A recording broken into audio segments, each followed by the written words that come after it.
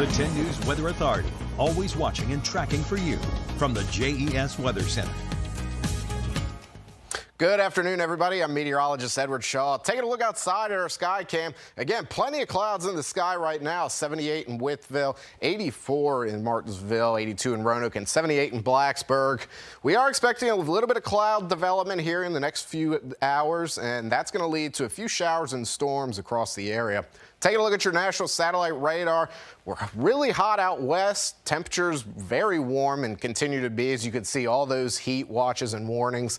And then, but for us, it's going to be very humid, and then we have more chances of rain and storms later on in the day. Let's time it out for you with Futurecast. As you can see, we'll have storms start to build up about 5 to 7 p.m., some of which could produce some pretty torrential rainfall, which would be something to monitor, just given the fact it could create some localized flash flooding. And then just the morning sunshine and kind of any sun we get right now is going to fuel the chance for thunderstorms that as we progress throughout the day. Everything exits overnight, cloud cover continues, and then tomorrow we'll see showers and storms start to build up a little bit by about 3 p.m.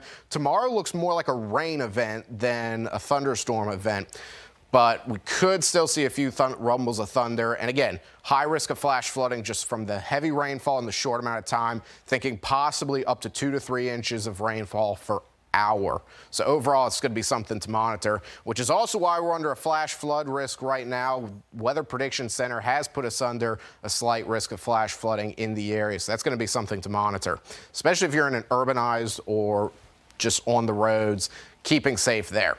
Now, taking a look at rain chances for the next few days, 70% chance tomorrow, 60% on Thursday. Then we actually start to decrease our chances of rain as we start to head into the weekend, meaning we could be on tap for a pretty nice weekend this weekend as that cold air moves through, giving us a little bit of dry air and kind of decreasing the humidity, keeping temperatures pretty similar though.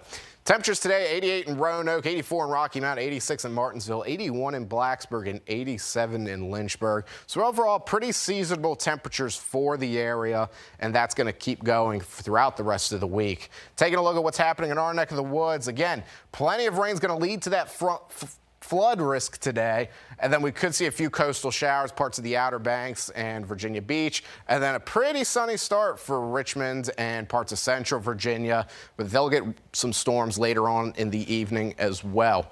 Taking a look at your 7-day outlook and your 3-day outlook, 88 degrees today. Again, 6% chance of showers and storms, mostly coming towards the later afternoon and early evening. And then we'll stay in the mid-80s throughout the rest of the week, along with that shower and thunderstorm chance.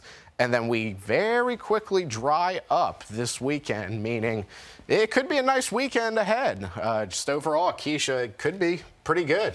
Okay, well, that's good to hear. And I will say with all of this rain, you know, I've been feeling like it's not as humid. It's a little bit cooler, so that's good as well. Absolutely. And this weekend, if that cold front comes through, drier air, it'll feel much better.